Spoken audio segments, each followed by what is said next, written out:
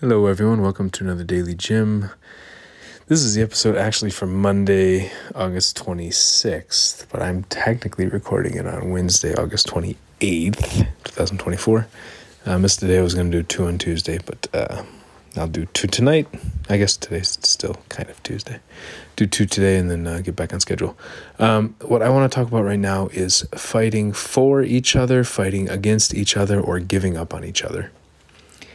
And maybe I've mentioned this before, but I was talking with a friend earlier today, and it reminded me of what John and I believe Julie Gottman talked about, and how when we have bids for connection, we often turn towards each other, we turn away from turn against each other, or we turn away from each other. And I thought about how does that work in the context of getting into conflict and fighting with each other. And I think sometimes we either fight for each other, we fight against each other, or we give up on each other. So what does fighting for each other mean? It means fighting for myself and fighting for the other person, willing to endure and fight hard for the goodness or the well-being of myself and the other person.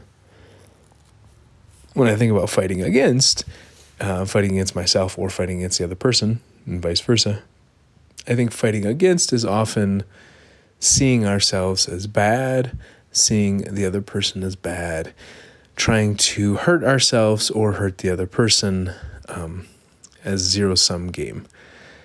And I think giving up on ourselves or giving up on the other person is more like apathy and indifference. Often we get overwhelmed and we just say, I can't do this anymore. So it could be walking away, it could be running away. It's this idea of stepping away, turning away is part of it. But I think in the more extreme version, it's just kind of giving up. Beginning to give up, slowly starting to give up, etc. And when I said this to my friend earlier, I saw his face change, this whole idea about fighting for each other. And how a lot of times in conflict, whether that's in romantic or personal relationships, or whether it's at the political level, we often are fighting against each other or we give up. How many of us have learned how to fight for each other? How to fight for ourselves, but also to fight for the other person. To fight for the people in our community, but also to fight for the people in other communities. To fight for our friends, but also to fight for our foes. Or another way to put it, to fight for our enemies as well as those that we love. And I think a lot of us just haven't learned those skills. That we get into a fight and we start fighting against each other, or we give up. We give up by ghosting them or blocking them or ignoring them or avoiding them. And we pretending that we don't care about them anymore. Sometimes, frankly, drifting into this depression or, I would say, emotional suppression, just pushing things down, numbing ourselves off. We just kind of give up, again, on other people, but often ourselves too. We just give up on life. And then sometimes I think we fight against it. We fight against ourselves, we fight against others, we fight against life. We feel certain things we don't want to feel. We attack people and shout at people and accuse them and blame them and ridicule them and seek vengeance on them to really intentionally or kind of maybe not even consciously intentionally to cause harm to them. And I think those tend to be the two default approaches that we think of when we think of fighting and we think of conflict. We're fighting against each other, or we're kind of just giving up and being at peace with each other. But I think there's another way, and I think the other way is to fight for each other and to continue to fight for each other. And I think this one can be really hard. I was talking with a friend the other day about how sometimes here in Kenya people don't show up on time and how to continue to fight for the relationship and and how sometimes you have to tell the person 10 times, no, I really mean show up on time. For me, it's really important. And that over time, that person can start to learn, like, this person is saying this because they're actually caring about me and they're trying to build this relationship together, and can recalibrate themselves.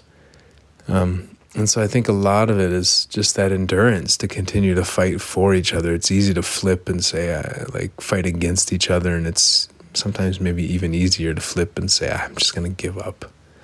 Why? Why should I try anymore? Let me just give up. It doesn't look like they're trying.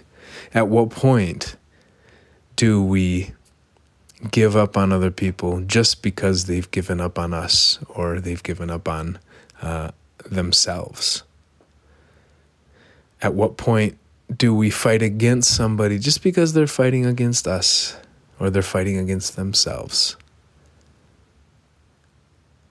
And really, at what point do we fight for someone even if they're not fighting for themselves, or they're not fighting for us? When do we stop fighting for each other and start fighting against each other or giving up on each other? What's the threshold? What's the point where we say, we're done, we give up, or screw it, this person doesn't care about me? How many of us have the endurance and the strength to continue to fight for each other despite what happens, despite how the other person responds, despite how culture is telling us to respond? There's so much stuff on TikTok and Twitter and a lot of these memes that are spread through the internet, and radio shows and podcasts and TV shows and drama and movies and books and all this stuff that tell us to give up. Just give up. Just give up. How many of it tells us to keep fighting for each other? I met a guy the other day, and he really told me, he says, if this person is really opening up to you, if you have people who are opening up to you in your life, that means they trust you. Don't give up on these people. Don't give up on these people. Don't give up. So, yeah, keep fighting. Keep fighting for yourself. Keep fighting for the other person. Keep fighting for each other. What would it look like if we lived on a planet where we humans were not only fighting for each other, human beings, but fighting for each other in terms of other living beings on this planet, and fighting for